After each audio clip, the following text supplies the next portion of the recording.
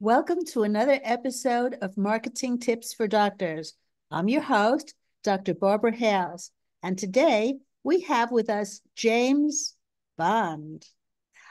He is one of America's leading behavioral management specialists and author of the award-winning book, Brain Glue, that's blowing people's minds and changing how they're selling their ideas, products, and businesses. For 13 years, he ran one of Southern California's leading behavioral management firms, working with a who's who of American business. Early in his career, he ran an advertising agency in Montreal.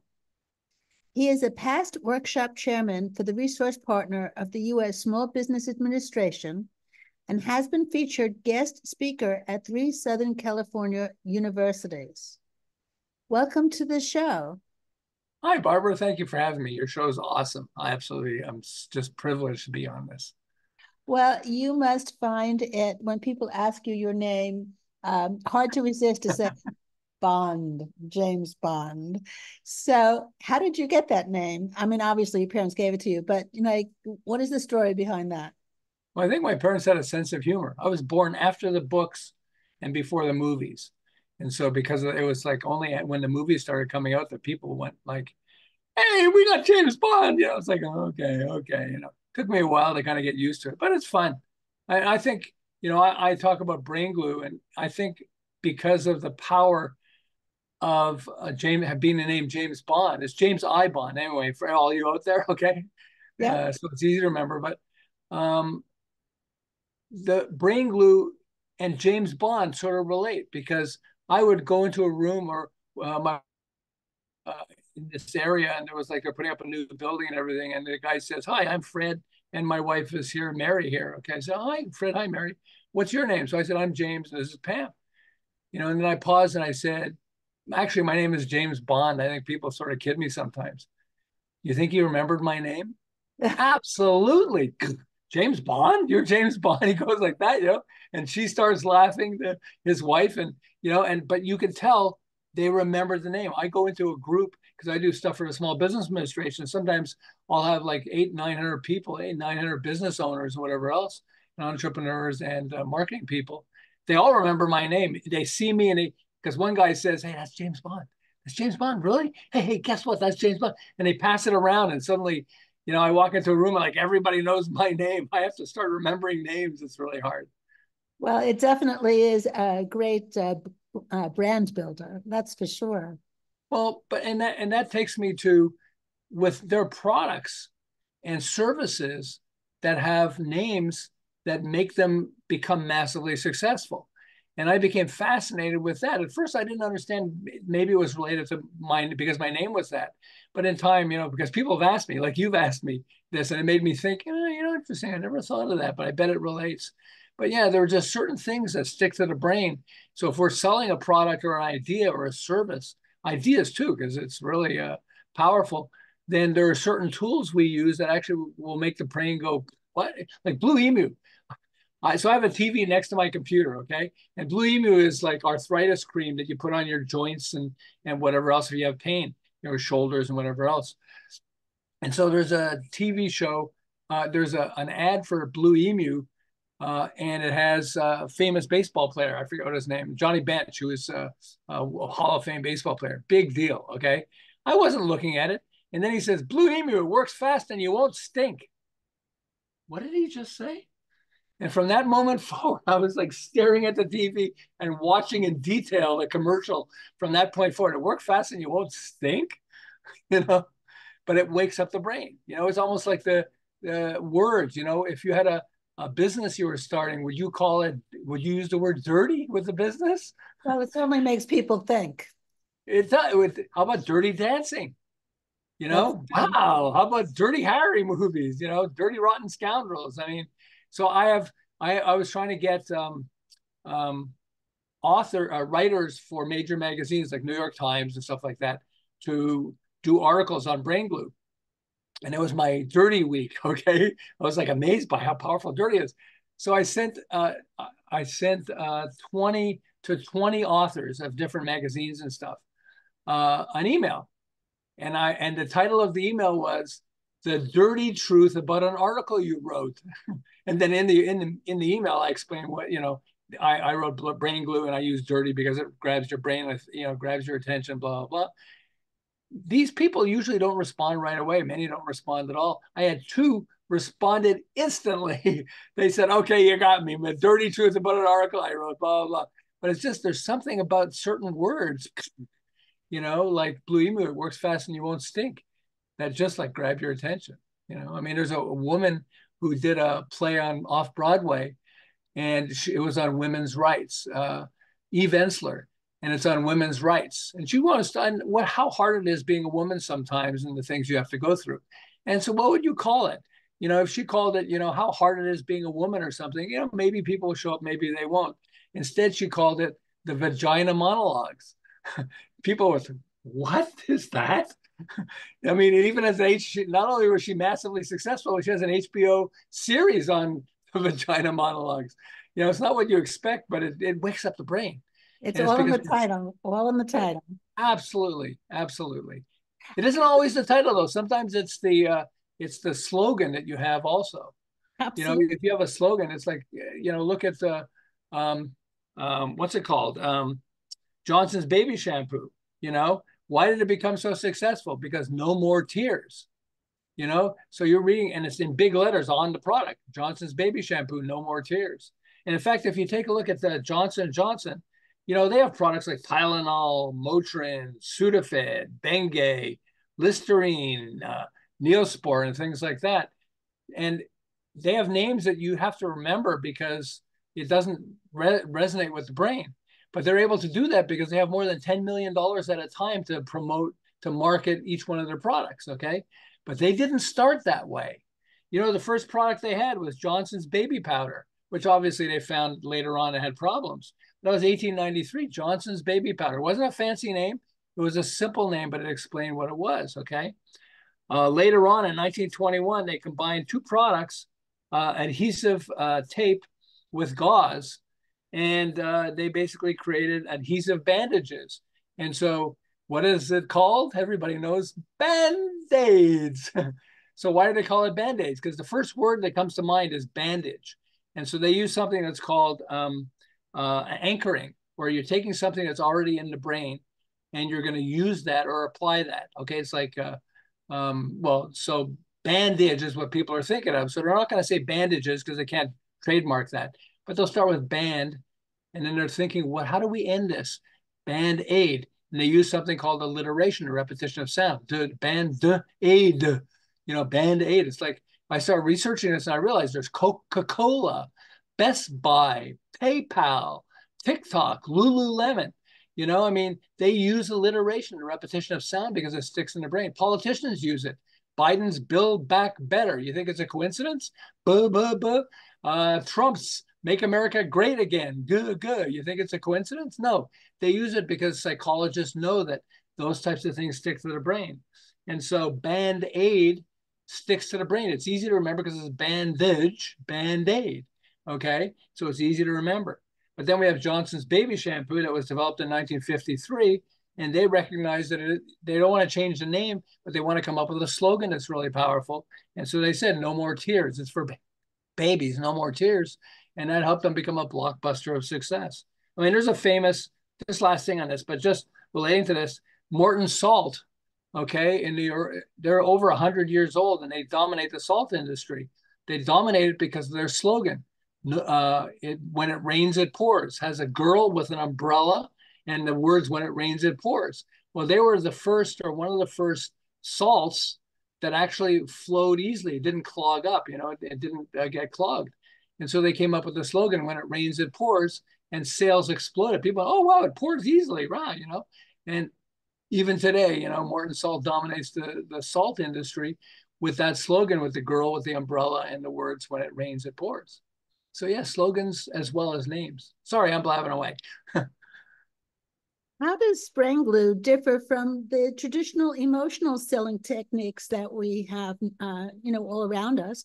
And, why is it called brain glue? How did you come up with this? So it sticks to the brain like glue. There are certain things that stick to the brain like glue. So we want to, there are two things that we want. when we're trying to promote. Okay, the first thing is we want it to we want whatever we're promoting to stand out from the crowd. Okay, where people go, oh, what's that? You know, like Blue Emu works fast and you won't stink. What? Okay, it wakes up the brain. That's the first thing you want because we're so bombarded with information on it. I mean, you're a doctor, you know. I mean, you still have to take classes and things like that. I mean, we're constantly being bombarded with marketing, knowledge, training, all that stuff. And so the brain is being overloaded. And so we have to find a way to wake up the brain so people go, huh, what's that? Then the second thing is you wanted to get people to go, let me check that out. Let me give you an example, sort of a crazy example, but it's metaphors, okay? It's one of the brain glue tools. So this guy, Paul Tran, created an electric razor for man's private areas. I don't want to get too much into this, but okay. Okay. And he wanted to come up with a name that would not offend people, but would still make it obvious what it does. So he's thinking like, it's like a lawnmower. Why don't I call the product a lawnmower? He actually called his company Manscaped. So you can landscape a man with a lawnmower. Now, I never bought the product. Okay. I want to start there. But if I did, I wouldn't share it. Okay. But I can see calling my friend and saying, hey, Joe, guess what I just bought? What? The lawnmower. Oh, you have to mow your lawn? No, it's for man's private areas. Oh, I can see him start laughing and calling his wife, hey, Mary, guess what James just bought? What's the lawnmower? Why? He has to mow his lawn? No, to shave his private areas. And it goes on. People start sharing it with it. I remember I was in, I think, Bed Bath & Beyond or one of these stores. And there's a poster, a white poster, and it says the lawnmower. It has an arrow and it points to the electric razor. It's like, what? So underneath it, there's text describing what it is. I stopped with two other people who were already standing there looking at it and reading the text. Oh, that's what it is, the lawn, you know. But it wakes up the brain and it gets you, you know, checking it out more. And there's a woman who's online. She's a stay-at-home mom, and she created a Facebook page, and she has more than 5 million fans, and she spent zero on advertising. Okay, she wasn't originally selling stuff, but now she does. And so she was thinking, so I want to create a Facebook page. What would be a good Facebook page? Well, I'm a mommy because I'm a stay-at-home mom. Mommy needs time to herself. Mommy needs a rest. I know what mommy needs. Mommy needs vodka. So she creates a page that says mommy needs vodka. She has good posts, but a lot of people have good posts and they still have to fight to try to get people coming. But she has mommy needs vodka. I remember I have a friend that must be one of her fans. And so I got a post, one of her posts, and I'm looking at it. I said, oh, yeah, it's really hot and it's pretty funny. It's from Mommy Needs Vodka. What? And I clicked on that. It took me to her page. And then I saw some of the other posts she had. And I said, oh, yeah, she's fun. I'm going to be a fan. I became one of the 5 million and plus fans. But what did it do? It woke up the brain, and then it got me taking action somehow. And that's what we want to do. I mean, with any product you're selling, isn't that what we want to do? Or any service that we're selling, is we want people to wake up so they go, oh, let me check this out, and then move forward and get involved with it somehow. Why are certain memories more likely to stick than others? Well, so let me give you one of the examples that's really powerful. Okay, rhyme. Okay. I remember this. We probably all remember this. Jack and Jill went up the hill, right? I mean, I think we all remember this because rhyme sticks to the brain. I mean, people use it like the Cat in the Hat and stuff like that. I mean, famous things when we were kids, but many of us don't realize that the reason they use it also, and the reason it sticks, is because of rhyme. I could be on my deathbed. I mean, the last time I heard Jack and Jill went up the hill was like 60 years ago. I could be on my deathbed and somebody says, hey, James, Jack and Jill went up there. And I go, hill to fetch a pail of water. I mean, it sticks to the brain. I'd remember it. Okay. So when O.J. Simpson's trial was going on, right near the end of the trial, Johnny Cochran, his attorney, one of Johnny Cochran's friends gave him this phrase and said, if the glove doesn't fit, you have to acquit. Now, OJ put on a rubber glove first. There's a glove that they believe was from the actual murderer. And then he showed that it was hard to put on, okay, whether he was acting or not.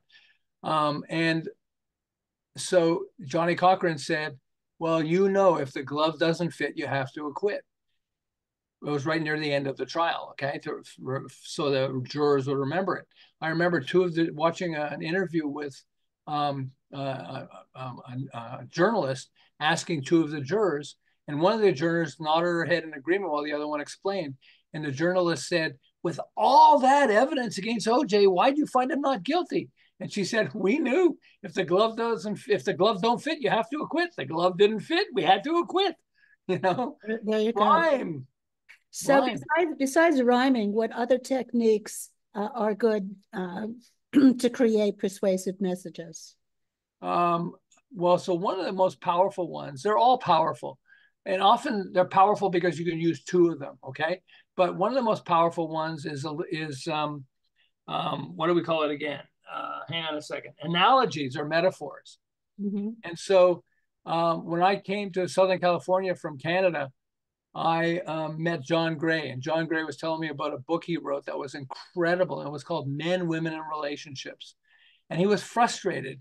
He was telling me that, you know, he was frustrated because he wrote this book, and people who read the book, Men, Women, and Relationships, found it to be the most profound book, or one of the most profound books they've ever read. It helped them strengthen their relationship, etc. But almost nobody was buying the book, even though it was like fantastic. And so he was in a seminar trying to promote the book, and he said something, and all the women started laughing, and the men looked at the women and went like, "What are you laughing at? What did he say? It was so funny." And he said, "See, there are some things that women think are really funny and men don't. There's some things that men think are really funny, women don't. And there's some things that everybody thinks are funny." So one of the women hollered out, "Yeah, it's almost like men are from a different planet. What planet do you think men are from?" And he goes, "I guess men are from Mars." And everybody started laughing. When he got home, he was thinking, if men are from Mars, where are women from? Well, women are from Venus, because Venus is the god of love.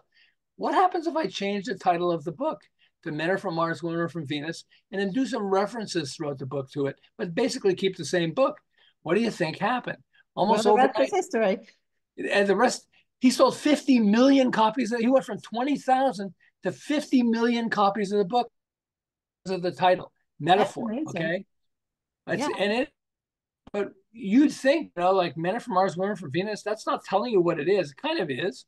You know, the brain has to rethink this and go like, Men Are From Mars, Women Are From Venus. I remember being in a bookstore and I'm going, book, book, book, Men Are From Mars, Women Are From Venus, book, book. Men Are From Mars, Women Are From Venus? What's that? Picked it up, looked at it, which is if you want someone to buy it, there's a good chance if they pick it up. Started looking at it, oh, this is really great. Okay, so metaphors are really powerful. I work with Jack Canfield wrote Chicken Soup for the Soul. He sold also 60 other bestsellers, but Chicken Soup for the Soul sold 500 million copies. Okay. And it's a metaphor. So, you know, because when you open it up, you buy the book, Chicken Soup for the Soul, you don't open it up and get chicken soup. Oh, look, there's chicken soup in the book. No, you know, it's like Men Are From Mars, Women Are From Venus. I know a lot of women, you women out there think we are from a different planet. We might be actually, but we're not really from Mars. But it just, metaphors are really powerful. So if you start with your products or service or idea, whatever you're trying to promote, complete the phrase, my product or idea is just like, and be as crazy as possible, like the lawnmower guy, okay? You know, be as crazy as possible because it gets you brainstorming. You may not use the craziest idea, but what you do is it will get you thinking, and then you'll start coming up with other metaphors that will really help you. I work with Jack Canfield, Warren Buffett's team. Warren Buffett brought me in because of my behavioral management background. And he has a good phrase that he would say that uses a trigger word, okay? And he says, only when the tide goes out do you discover who's been swimming naked. What Good did he one. just say? Good one. You know, what he's basically saying is only when times get tough do you realize who's competent or capable. But if he said that, you go, oh, yeah, because it's logical. But emotional, only when the tide goes out do you discover who's been swimming naked. I mean, I can see that. So when I heard that, I said, hey, maybe I should have that to describe brain glue. You know, brain glue it grabs attention just like a naked man running through your backyard. You see a naked man running through your backyard, you're going to go, what? Okay. And that's what brain glue does. It makes them go, what? And then they check it out, you know. But so when you start to understand these tools, and metaphor is a very good one to start with. then that becomes really a powerful way to do it. Well, now that we are thick into political discussions and wondering who our next president is going to be, how did US presidents, civil rights activists, and comedians use brain glue type tools to help build their fame and boost their image, their messages? Well, they use a lot, okay? They understand a lot, and they use lots of psychologists who understand the power of this. So let me give you some. So first, President John F. Kennedy used something called chiasmus, and chiasmus is a flip, all for one and one for all, okay? When the going gets tough, the tough get going, okay? He said, ask not what your country can do for you, ask what you can do for your country. He also said, Malcolm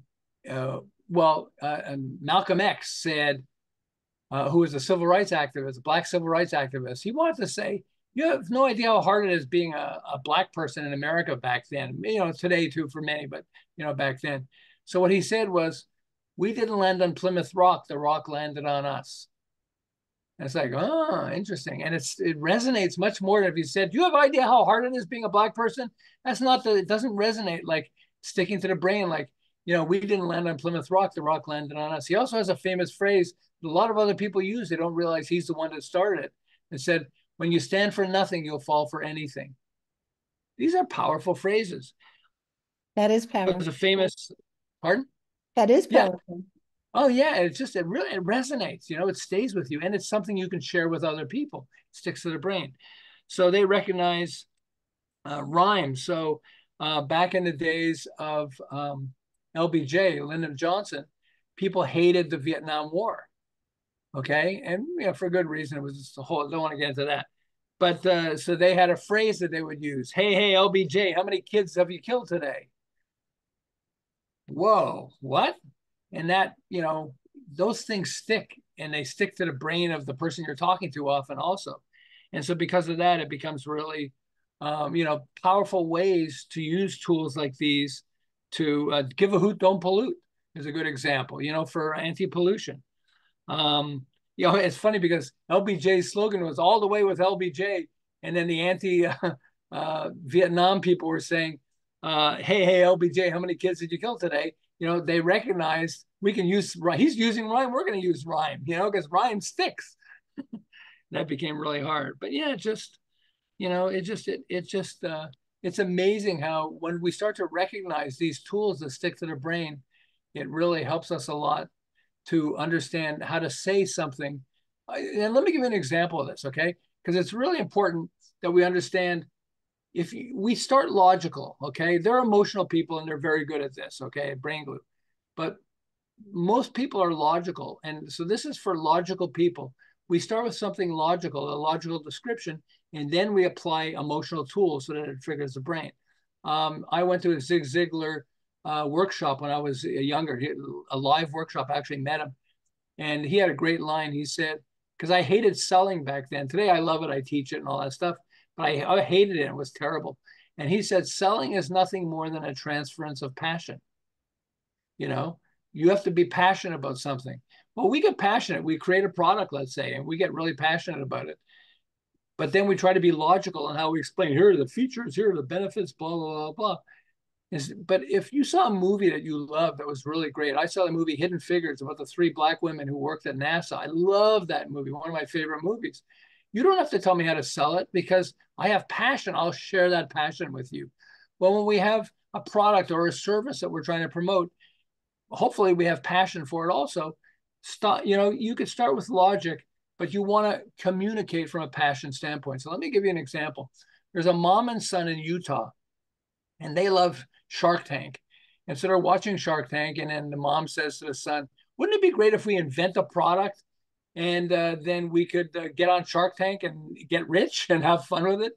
And so they're thinking, okay, fine. It took about a month to come up with this, okay? And then during that month, she has constipation. So the doctor says to the mom, if you raise your feet when you're on the toilet from 6 to 8 inches off the toilet, it changes the shape of your body and it really helps you a lot when you're going to the bathroom. She tried it and it worked. And then she thought, wow, this would be a great product for us to sell. Make a little bench that we could wrap around the toilet, and then we could slide it out and put your feet on it, when we do this. So, okay, great. And they found a manufacturer, I don't know, $3 each or something. They bought 1,000 for $3,000, whatever it was. And then they said, well, we need to come up with a name for it. We always start with logical, okay? So it's toilet stool, but that's not really a nice name, toilet stool. Who's going to buy that? She's thinking about it. She says, well, what's another word for toilet? Potty.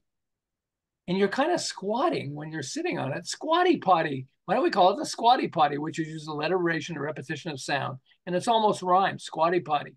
Squatty potty sales, these are two people that had virtually no business experience. In a couple of years, they reached $100 million of sales. They made it on Shark Tank and everything else. So I was in a hospital recently, a couple of months ago, for heart bypass surgery. And one of the nurses was talking to me and saying, hey, well, what do you do? And I said, hey, I wrote a book called Brain Glue. And I started telling this story about the squatty potty. And she says, I got to tell you this. I'm a nurse. I know about the idea of raising your feet off the floor. I actually have a little bench, a little thing I do that I use off the floor. But I saw Squatty Potty and I loved the name so much, I ended up buying the product. Even though I had one, I figured this is cool. I got to own one of these. Just because she liked the name, she bought the product, even though she had one. I mean, she had a basic way to do this. And that's what happens, is because it triggers the brain in such a way that it makes us go, interesting. Oh, okay. That's why what I always say is always start with a logical description of what your product is, toilet stool, and then work with, what are other words for that you can use. And then, rhyme could help and other things like that. Alliteration, with the repetition of sound. But yeah, always start with logic and then start having fun. How do these tools help Marilyn Monroe become famous? Okay, so Marilyn Monroe's name was Mary Jean Mortensen, okay? And that was her name. And so her manager, she was a model at the beginning, and her manager said, Norma Jean Mortensen, excuse me. And her manager said, that's not a good name, Norma Jean. Marilyn's a good name. Why don't you change your name to Marilyn? And she goes, okay, Marilyn. Okay, I can do that. And then she's thinking, she knew a brain glue tool. A lot of us know it without realizing it. Alliteration, a repetition of sound. Her mother's maiden name was Monroe, Marilyn Monroe. So she said, maybe I should change my name to Marilyn Monroe. So she instinctively knew, alliteration works. And so she changed her name to Marilyn Monroe. It was her mother's maiden name. Okay, that's the first thing. The second one is she loved Jean Harlow. Jean Harlow was a famous actress at the time. And Jean Harlow had platinum blonde hair.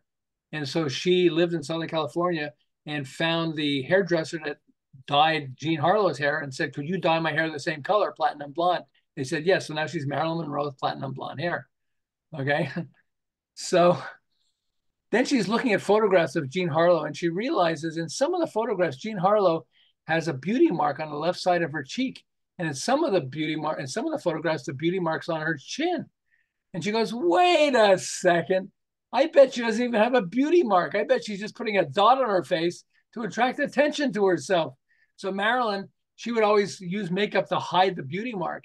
Instead of using makeup to hide the beauty mark, now she'd use it to darken the beauty mark and became massively successful. That's not the only reason, but that's one of the reasons. She believed it was the main reason. So Cindy Crawford is a famous model, a supermodel. She's the first supermodel, okay?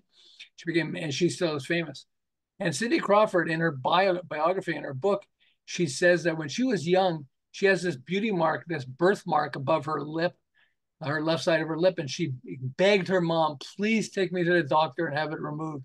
And she says, now, I am so glad my mom didn't get it removed, because I believe that beauty mark is the reason I became a supermodel, okay? It's because there's something called alliteration, called redintegration, the brain's need for completion, okay? That's why rhyme works, because if you start a rhyme, people like the end of the rhyme, okay? They like symmetry, but that means asymmetry. There's a famous actor, I forget his name, but he's got like a lazy eye. One of his eyes is lazy. He's really famous. And when I say it and I show pictures, people go, oh yeah, we know him. He's really famous. But he's got a lazy eye and it stands out because of that. So there's a famous advertiser named David Ogilvy in the early days of the advertising industry. And he worked with Hathaway shirts. like Marilyn Monroe, using the same idea. Okay. And so what he's doing is he was Hathaway Shirts is owned by Warren Buffett, so that's why his company is called Berkshire Hathaway. Okay, but David Ogilvy was working at the beginning of Hathaway Shirts, and he was the first advertiser to advertise it. So if you're doing an ad for a shirt in a magazine, what do you have? You have a good-looking guy wearing a nice shirt, nice pair of pants, maybe in a nice background, whatever. Okay, just like every other shirt ad. So he decided to use asymmetry, redintegration, but asymmetry, the opposite of symmetry. And he put an eye patch on the guy for no reason. It's just like Marilyn Monroe had the dot on her face. Okay, he put an eye patch on the guy, and he calls it in headlines "the man in the Hathaway shirt." Never explains why the guy has an eye patch, by the way. And they have like tons of ads with all these different guys, but they all have an eye patch. So you're flipping through a magazine and you go, "Oh, there's a guy with an eye patch. What's that? The man in the Hathaway shirt." Oh, and it helped Matt Hathaway shirts become a blockbuster of success with this crazy, asymmetrical tool, just like Marilyn Monroe with her dot on her face, So yeah. A lot of top marketers rave about the book that you put out and said, quote, one of the most important marketing books you will ever read, unquote. What makes that so for your book? Well, it helps. So the first thing you do is you take a product or service that you have, and some people don't want to change the title, but let's say you're willing to change the name of it. Then it feels logical. I mean, it feels natural because first you do, like with toilet stool and squatty potty, the first thing you do is come up with a logical way to describe what it is you have. So people feel comfortable with that. And then you go through an exercise where you try these different tools because you say, you recognize I want an emotional trigger. Okay. And so squatty, but who would think of, you come up with a toilet stool, who would think of squatty potty? Out of the blue, would you think of that? No, but if you go through an exercise, it makes it easy to come up with that. And you go, oh, wow. Potty, what are other words for toilet? Potty. Okay, potty. What rhymes with potty? And then you start playing with that. And then you can write down the tools where you're kind of sitting, you're squatting, what are some of the things? When you put that together and you come up with the name, it sticks forever. And that's what's really fun. But yeah, but it doesn't have to be a name. So a lot of people have a product or service already, and they have the name for it. They don't want to change the name. So this way, it lets you come up with a slogan for it, a way to describe it. And I'll go back to Johnson & Johnson. It said, with the baby shampoo, and it's you won't. What is it again? No more tears. I mean, if they just said Johnson's baby shampoo, maybe they would have been successful. Maybe if they were the first product out there, but because it said no more tears, suddenly people can relate to it. I definitely want to get this for my little girl because it's no more tears. I don't want, her tearing up when I wash her hair, and so that people start doing this and they start applying it to their product, service, or business, and they start having massive success and they love it. But they also love it because selling is nothing more than a transference of passion. And when we're logical, it almost shuts down the passion that we have. I want to tell you why I should get this product or you should get this product because of this, and because of this, because of this, because of this. And you could see it in their face. They're not emotional. They're trying to be very logical and serious. But when they describe the product, you got to get squatty potty. Whoa, it's, you can see that emotionally it affects us, and people are affected by emotion. I saw this guy who had a t-shirt and it said, life sucks and then you die. And I'm like, no, this is life right now. We have an opportunity to have some fun, and to have emotional interaction. That's why we love movies and music songs and things like that. I mean, we love them because they affect us emotionally. Well, we want people that are going to affect us emotionally and products also. You have a background in behavioral management. What is that exactly? Getting people to change what they do. So there's habits. So we have that. We are creatures of habit. So we do things a certain way. That's why it's hard to get. So cigarette smokers is a good example. I don't work with cigarette smokers, but we could do that also. Cigarette smokers have a few things that they benefit why they use cigarettes. First is because it's addictive. So we got that. Okay, it's physically addictive. But the second thing is it makes them feel calm. they kind of get used to the fact whenever they get stressed, they pull out a cigarette. Oh yeah, I feel calm. It also gets your hand working with your mouth, so you're physically getting involved with this thing. Also, people love, how I got to light it, and hey, I got a cool lighter or whatever else it is. So you go through that whole process. So if you're trying to change the behavior of that person, it's complicated because you have many layers that you're dealing with, not just physiological, but emotional. So I will deal with things like, so one of the first, I work with lots of different companies for lots of different reasons, but often it's getting them to tackle something that's out of their comfort zone. We have goals. We set goals for ourselves, and that's fine. Okay. But if you want to tackle something out of your comfort zone, it's hard. It's scary. We don't realize it, but for many of the things that we want to tackle, we'll write it down as a goal and say, I want to accomplish this as a goal. But then when we start working on it, we go get this hard thing and we go like, oh, this is so hard. Okay. Let me go back and make a list again. We'll go back to doing stuff, and we'll get stuck in doing stuff that isn't going to move us forward towards the goal instead of just crossing the bridge and tackling that thing. And so with behavioral management, we would, I'll give you an example with with a major biotech company. I don't want to say what the company is, but we work with several. So, but we came in, we started working with the number 3 person, one of the major companies. When he realized how powerful this process was, because it would help them tackle stuff bigger than they were comfortable doing, he came back and said, okay, I want to change my goal. And we would say, within a few months, you can only change it once. You can't change it over and over again because you'll never get anything done. Okay. But if you want, once you understand how powerful this is, you can change it once. And so he said, okay, I want to get rid of the CEO and founder of the company. I'm like, I have a good poker face, but I'm like, what? And he said, are you serious? That's what you want to do? Yes, absolutely. I want to sit down with the board of directors. We've reached like a couple of $1 billion now, and this person is incompetent and we need to get rid of him.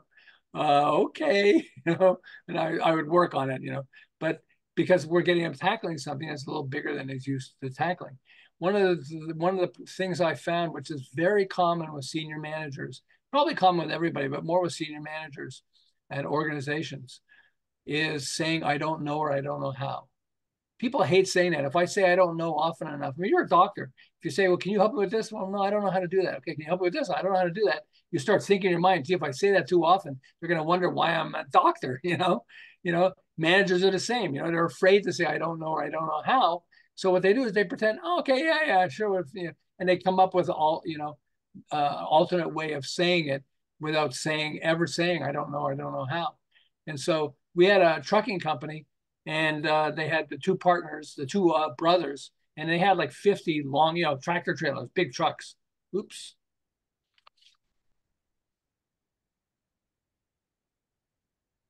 Sorry. So they had big trucks. And so they hired us because they wanted to improve the productivity of their company. But once one of the brothers who owns the company realized how powerful this was, he said, okay, I know what I want to do. Can I change my task? I said, sure. What do you want to change it to? He said, I want to start buying competitors. I've never done it before. We're terrified of doing it. We can't even imagine how to do this. But with you guys pushing us, we would love to start buying a competitor. We have a competitor. He's an old guy. His kids don't want to take over the trucking company. They just want money from dad, but they don't want to take over the business. And so he would be ideal to buy the company from. Okay, great. So that's what we focused on. So they have an in-house CPA, accountant.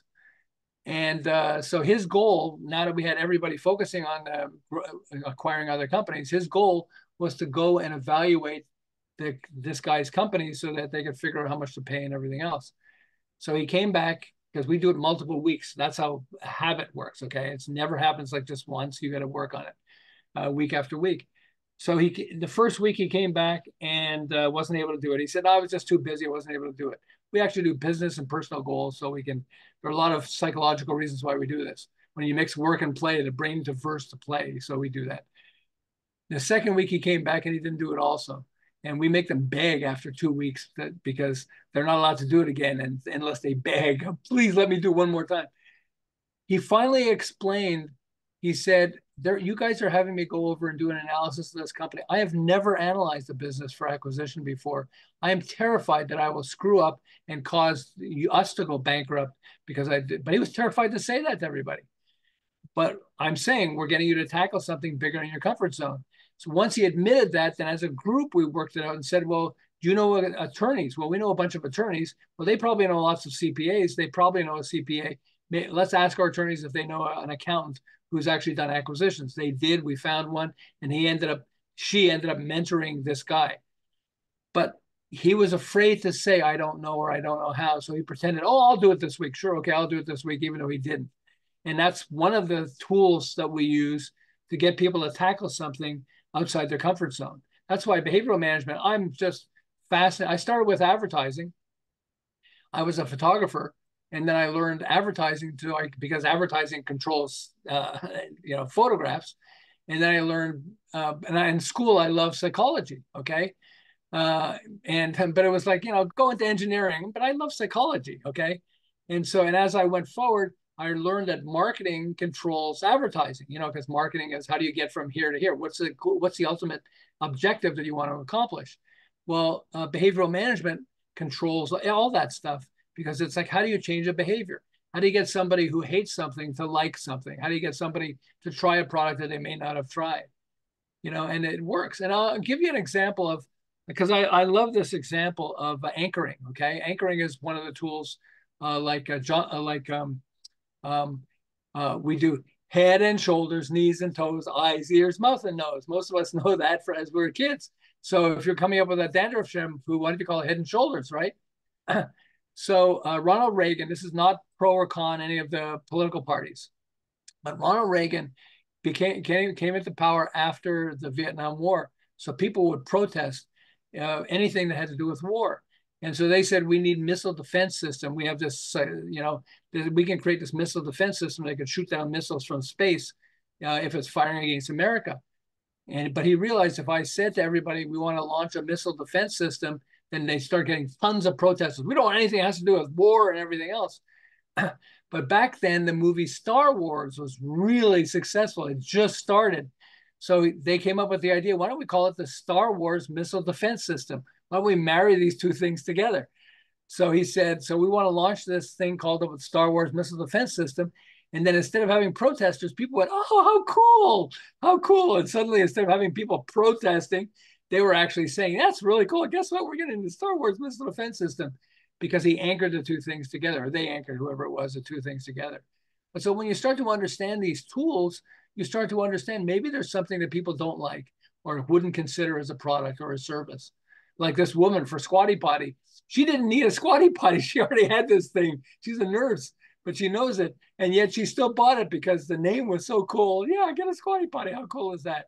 And that's why what we want to do when we're selling something or promoting something, whether it's an idea like, we didn't land on Plymouth Rock, the rock landed on us, or things like that. Or, when you stand for nothing, you'll fall for anything. You get to say things or sell things that people become much more receptive with. And that's basically what Brain Glue is all about, is how to make people more receptive. I mean, we start with product or service because most people are in business and they want to do that. But it goes beyond that. It's just really powerful on so many levels. There there are so many marketing and persuasion books out there, and there are so many marketing professionals that are out there. How do you differ from all of them? So let me say this first, is that people like Jack Canfield, who did Chicken Soup for the Soul, fell in love with the book.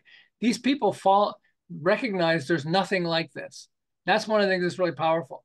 There's nothing like this. I defy you to show me a book that relates to this. It has 14 tools, takes you through it, and you start to understand, whoa, this is really powerful. Okay. Like I had a friend he's kind of closed-minded on certain things. And I'm trying to tell him, to have an open mind. And so if I said, Joseph, can you have an open mind? You're so closed-minded. He'd get pissed off at me. Shut up. What are you telling me? All that stuff. Okay. But so I figured, let me try a Brain Glue tool. Okay. So I wanted to have an open mind. So the word open. Okay.